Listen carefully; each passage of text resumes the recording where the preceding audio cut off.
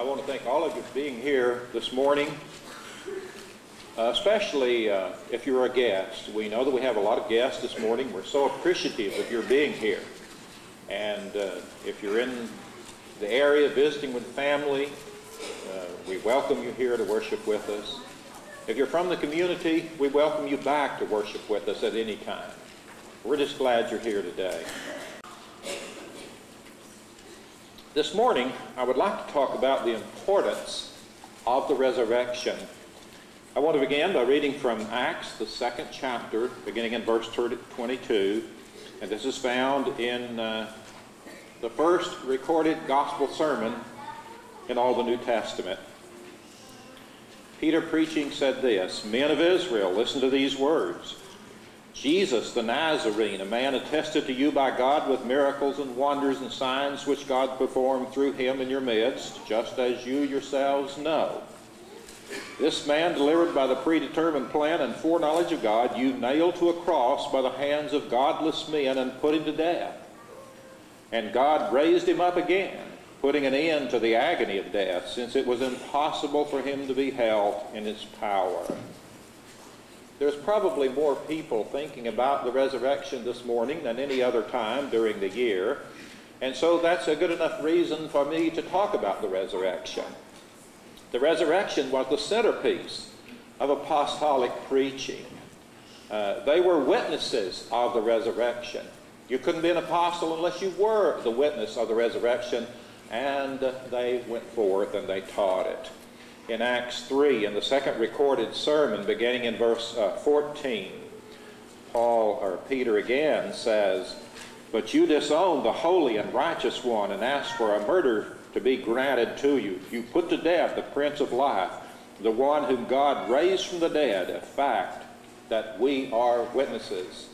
And so they witnessed this. And you read all through the book of Acts, and there are at least 9 places in the book of Acts where this is emphasized in the lessons and the sermons that in the early apostolic church. The resurrection is just as important today as it was in the first century. And I'm going to explore the importance of it. And I wish to do this with the first 19 verses of the 15th chapter of 1 Corinthians. The first letter to the Corinthian church was written for the purpose of correcting certain problems that were there and answering certain questions that the Corinthians seemed to be very confused about. The Corinthians had a problem concerning the resurrection, and this problem was that there was some false teaching being done about it. In fact, in 1 Corinthians 15 and verse 12, it says, "If Christ is preached that he has been raised from the dead, how do some among you say there is no resurrection from the dead?" So there were some people in Corinth that were saying there is no resurrection from the dead. The resurrection is not going to happen. And then those that were questioning, many of them were questioning if there really was a resurrection, how was it going to happen? And they had questions concerning a bodily resurrection in verse 35. So someone will say, how are the dead raised, and with what kind of body will they come? Now, Corinth was in Greece, and Greek philosophy concerning death was that the body was the prison house of the soul, and that death was a release of the soul from captivity. So to the Greek, a bodily resurrection was a calamity rather than a blessing.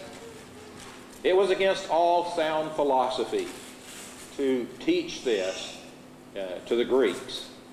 Paul was ridiculed in Athens for teaching the resurrection when he stood before the philosophers of the Areopagus. In Acts 17:32, he said, "Now when they heard the resurrection of the dead, some began to sneer, and others said, 'We will hear you again concerning this.'"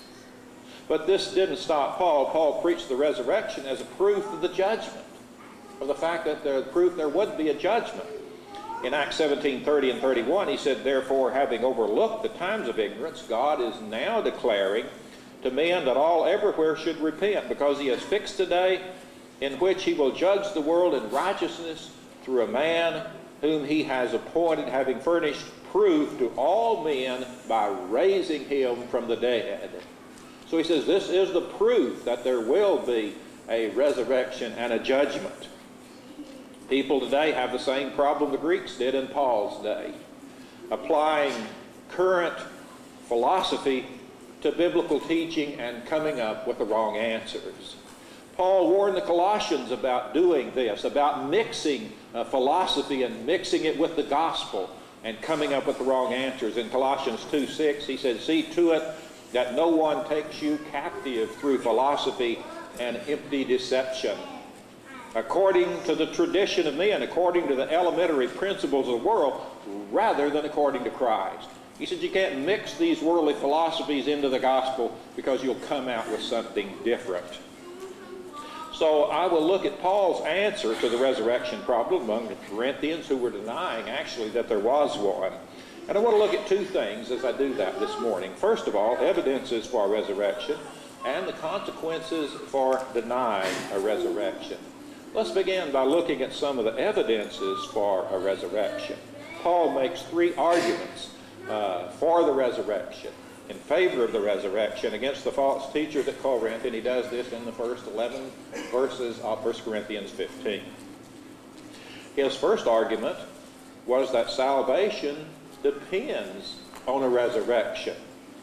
In the first 4 verses here, he said, "Now I make known to you, brethren, the gospel which I preached to you, which also you received, in which you stand, by which you are saved, if you hold fast the word which I preached to you, unless you have believed in vain."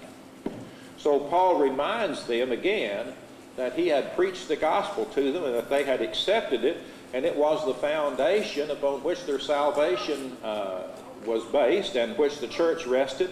They were saved by it unless they turned away from it, unless they received it in a vain way, in a useless way, and had turned away from it. So he said, what is this gospel? He goes on to say it was the good news about the death, the burial, and the resurrection of Christ. That's what the gospel's all about. Verse 3, he said, "I delivered to you as of first importance." He said, this is the most important thing I taught you. "What I also received, that Christ died for our sins according to the Scriptures, that he was buried and he was raised on the 3rd day according to the Scriptures." Why was this of first importance? Because if this was not true, then nothing else really mattered. This had to be true before the other things became important.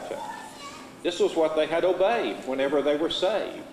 Paul taught them the same thing he taught the Romans, or that he wrote to the Romans, and he wrote to the Roman church concerning this in Romans 6 and verse 3. And he said, "Do you not know that all of us who have been baptized into his death?"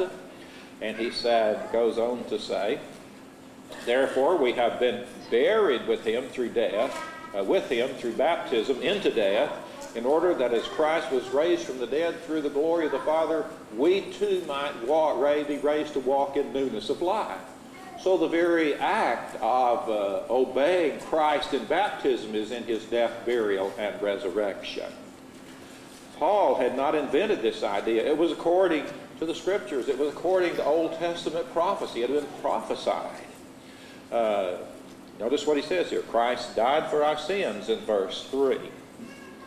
If you go back to Isaiah 53 and verse 5, he said, "But he was pierced through for our transgressions. He was crushed for our iniquities. The chastening for our well-being fell upon him, and by his scourging we are healed." And then he goes on to say, "Therefore I will allot him a portion with the great. He will divide the booty with the strong, because he has poured himself out to death and was numbered with the transgressors." He was crucified between 2 thieves. "And he himself bore the sins of many and interceded for the transgressors." So it was prophesied that he would die for our sins. And then that he was buried. In Isaiah 53:9 said his grave was assigned with wicked men. And yet he was with a rich man in his death, because he had done no violence, nor was any deceit found in his mouth. So he was put in a rich man's tomb, as you well know. And then the psalmist talks about the resurrection in Psalm 116, or Psalm 16 rather, in verse 10. He said, "For thou wilt not abandon my soul to Sheol, neither wilt thou allow thy Holy One to undergo decay." And this was what Peter preached as proof of the resurrection. In the very first sermon that we looked at a few minutes ago, let's go back to Acts 2 and verse 24. It said that God raised him up, putting an end to the agony of death, since it was impossible for him to be held in his power. And then in verse 27, he said, because thou wilt not abandon thy soul to Hades, nor allow thy Holy One to undergo decay. And he used this psalm as proof that this was a fulfillment of the resurrection. So his first argument then was that this is the way you were saved. Your salvation was based on Christ's death, burial, and resurrection, and this is what you obeyed in order to have salvation. And then the second argument that he makes is living witnesses in verse 5 through 8, as we go back to 1 Corinthians verse 15. He said, and he appeared to Cephas, then to the 12. After that he appeared to more than 500 brethren at once, most of whom remain until now, but some have fallen asleep. And he appeared to James, then to all the apostles, and last of all, as one untimely born, he appeared to me also. So what's he saying there? First he said, Christ appeared to Cephas. Well, that's Simon Peter. That's another name for Simon Peter. You can read about that in Luke 24, 33, and 34. I'm not going to go there. And a number of other scriptures. And then he said that Christ appeared to the 12 apostles. This was in John 26, 26 through 28, and that was when Thomas was there. And Thomas then believed because he saw Jesus in the resurrection. And then he said in 1 Corinthians 15:6 that I just read that he appeared to over 500 at one time. And he said most of those 500 people are still alive. A few of them have died, or asleep as he called it, but most of them are still alive and still talking about this. And then he appeared to James, that is the Lord's brother, who was an unbeliever until after the resurrection. In John 7:5 it said, for even his brothers were not believing in him. And last of all, he said, Christ appeared to him, to Paul, as one born out of season. You can read about that in Acts 9, first 18 verses, and when Paul retells it in Acts 22, verses 1 through 21, which I'm not going to go. But I'm going to point out that living witnesses, over nearly 500 or possibly 500 living witnesses were still alive that saw Jesus after the resurrection. That's his second argument. And the third argument that there was a resurrection was that Paul preached the same gospel as the other apostles. Some had attacked Paul's apostleship because he was not one of the original 12, that he had been converted later on. Well, first he persecuted the church, and then he was converted later on as an apostle to the Gentiles, which he did.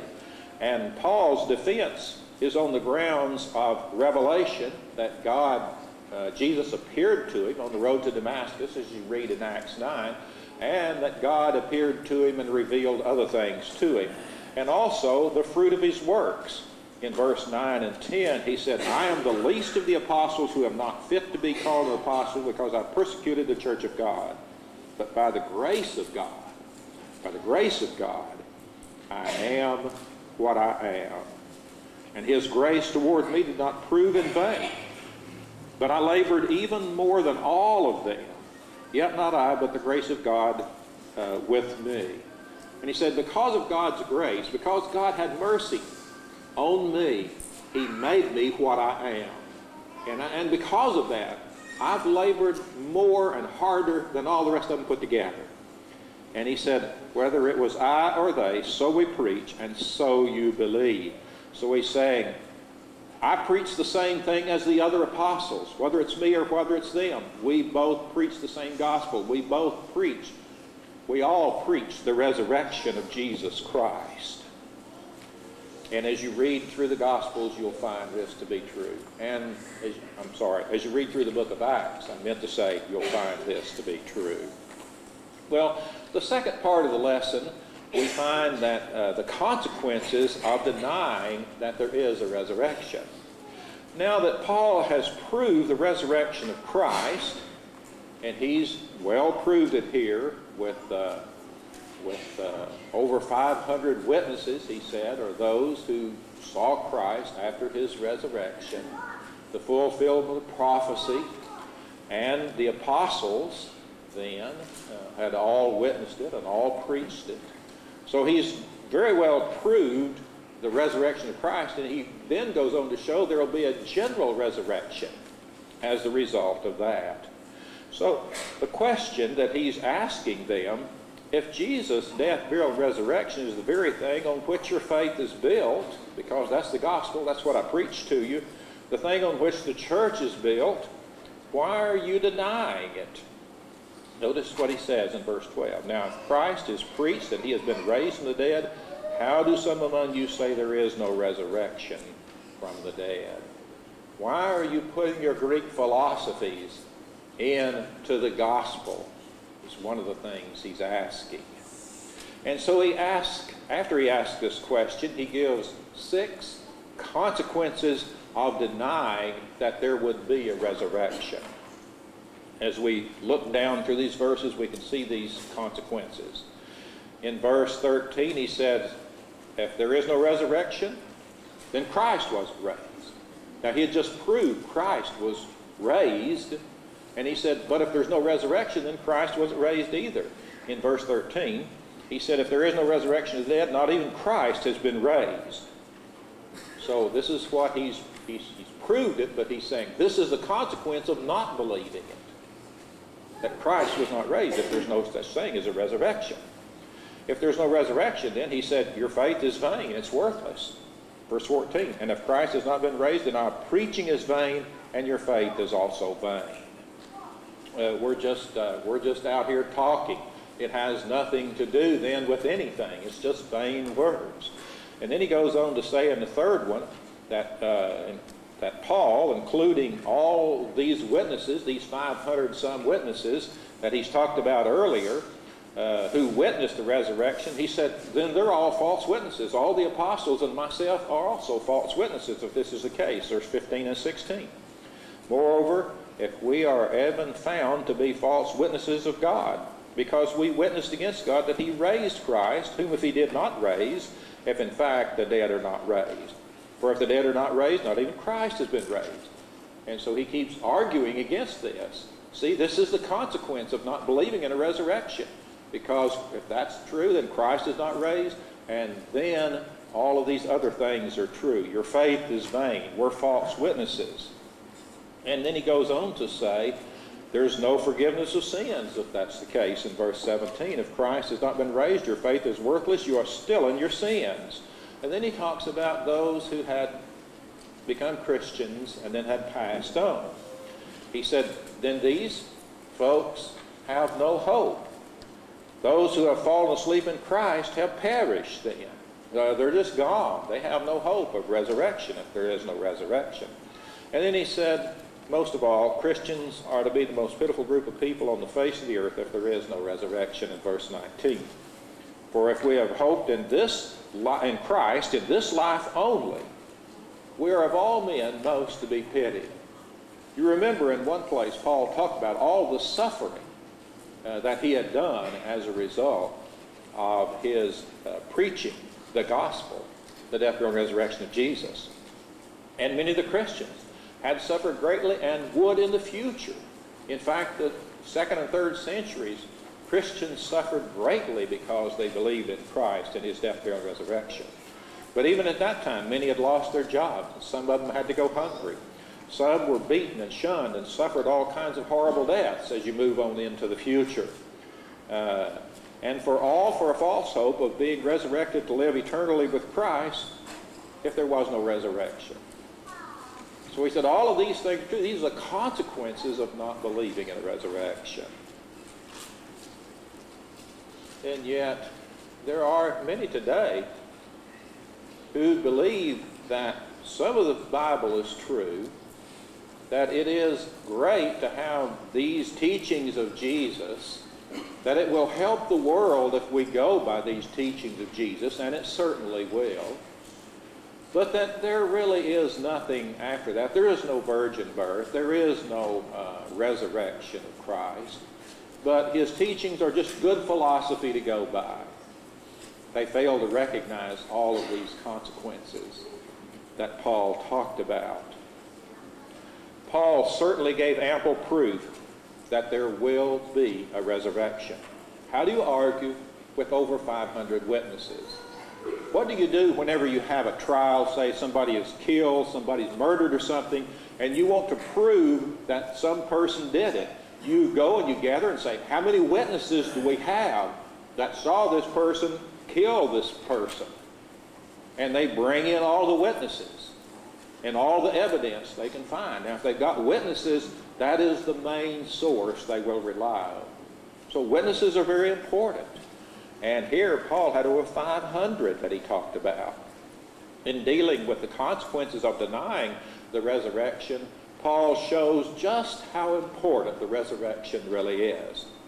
He said, if there is no resurrection, Christ was not raised, and then our faith is useless. All the witnesses of the resurrection then were just lying. And there's no forgiveness of sins if there was no resurrection. The dead in Christ have no hope, and those who are still living are people to be pitied because we believe a lie and sometimes suffer as a result of it, and there will just be no benefits then for all these things that we go through living for Christ here on this earth. And you know, that makes the resurrection very, very important. Now, the question I want to leave with you this morning is, will you be ready when that resurrection takes place? And is it possible that you could be denying the resurrection not by going out and saying, no, I don't believe in a resurrection, like some of the folks were at Corinth, but by denying it by the kind of lifestyle that you live?